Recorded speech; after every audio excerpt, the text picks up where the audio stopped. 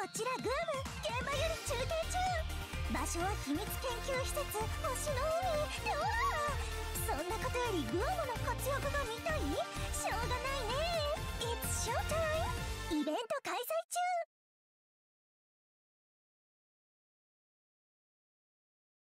Hello, hope everyone's doing well, and today we're going to get the Light Chasing Sea of Stars Datamine. So once again, big thank you to the Datamine team for putting this together.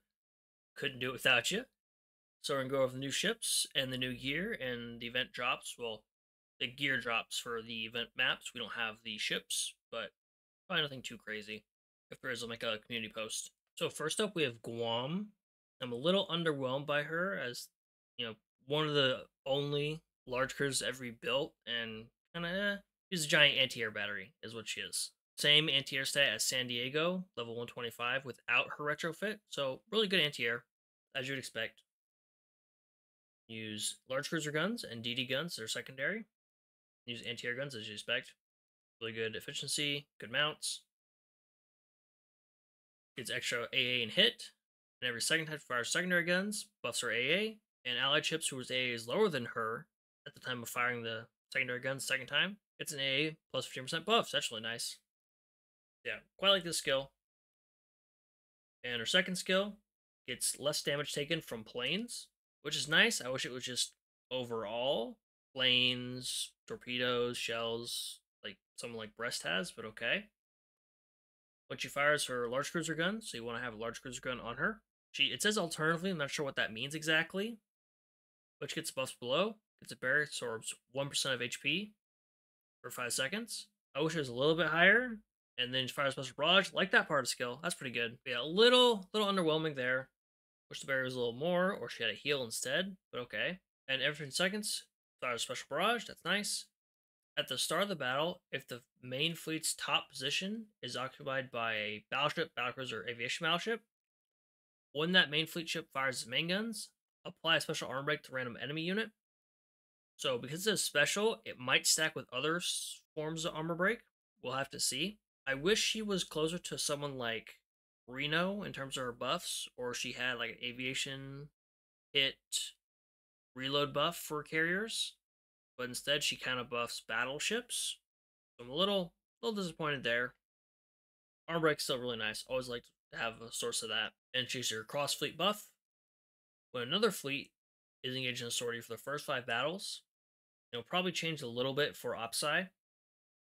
All Union ships gain AA and hit plus 10%, and whenever an enemy gets within 65 range of your flagship, fires a sporting barrage.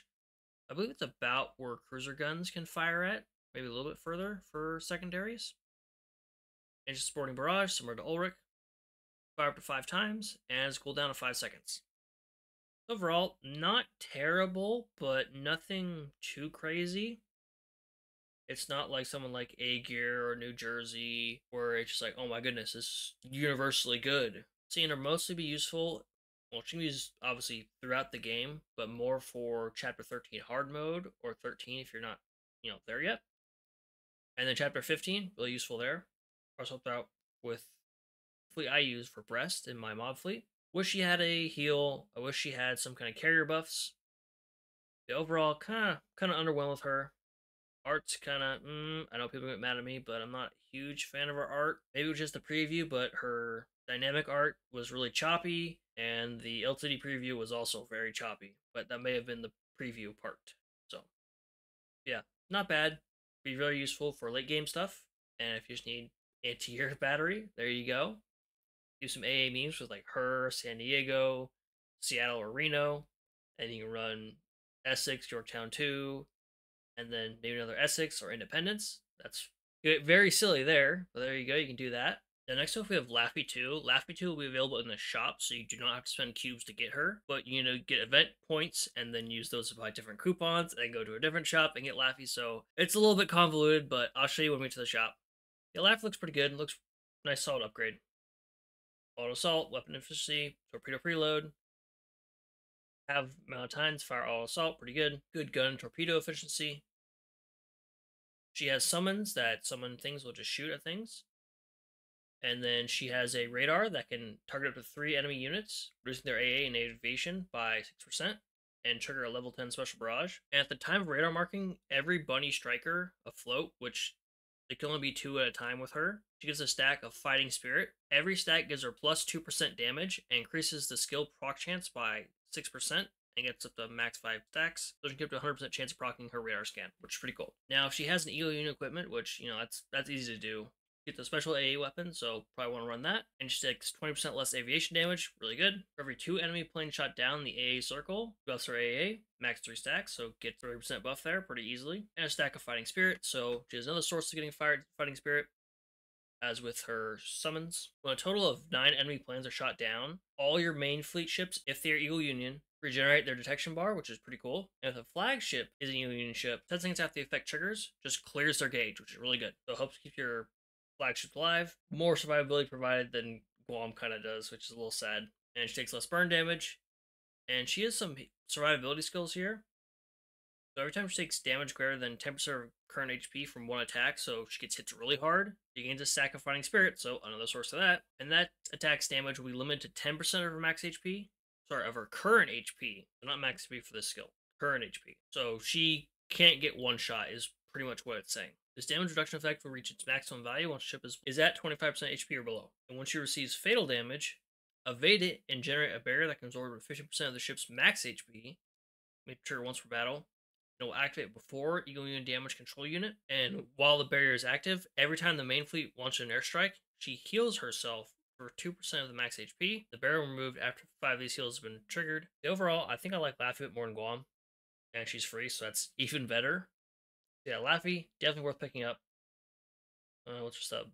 Yep, really good. So, I recommend picking up Laffey. Probably first thing you should pick up. Next up is USS Constellation, the Lexington class battlecruiser. Now, she's probably my favorite design out of all of them. They're pretty good stats overall. Can use battleship guns, DD guns. All American battleships can use DD guns, not CL guns. There's a special barrage when she fires her main guns, and when she has Eagle Union equipment equipped, she gets 20% extra chance, so 100% chance. So if you have an extra Georgia gun lying around, just slap that bad boy on her and you're good to go. It's extra firepower and hit by 20%, and she deals 10% more damage to enemy ships with lower speed than herself. So she's got a decent amount of speed. Not going to be smacking around a lot of the cruisers, especially not destroyers, but battleships. Some carriers are going to get hit with that extra buff, so that's nice. I see Constellation more of a hard mode requirement filler, and she seems to be pretty decent for that. Pretty solid. Pair with like West Virginia or something like that, and you'll be good to go. Yeah, I quite like her, especially her design. And then just hard mode requirements seem to be fulfilled with her, so that's pretty nice. Next up is the submarine flasher. Good old little sub. Don't make her cry. Pretty standard submarine stuff. She debuffs the enemy, which hits them with torpedoes. When one hit happens, she debuffs their speed by 30% for 4 seconds. And if a same torpedo hits, she triggers a special barrage, which is cool. And they also increases the ship's damage against that enemy by 30% for 10 seconds. So she can combo herself pretty well, which is really nice. And then torpedo hunting range, just that. Pretty good. Torpedo crit rate, and then 10% extra damage versus light armor enemies. Alien didn't have that before, so it's nice to have that. It was always either heavy or carriers. And if she's the lead ship, aka the flagship, or if there are other Gato class submarines in the fleet, all the Gato class submarines get extra 10% firepower, 10% torpedo, and hit. So I'm thinking she'll be replacing Albacore and the standard fleet setup for Eagle Union submarine fleets. Definitely grab Flasher while you can. If you don't have, well, regardless, and if you don't have someone like Archerfish, you can still get Kavala and Albacore fairly easily. Then you have Eagle Union submarine fleet. So there you go. Good option right now that is available.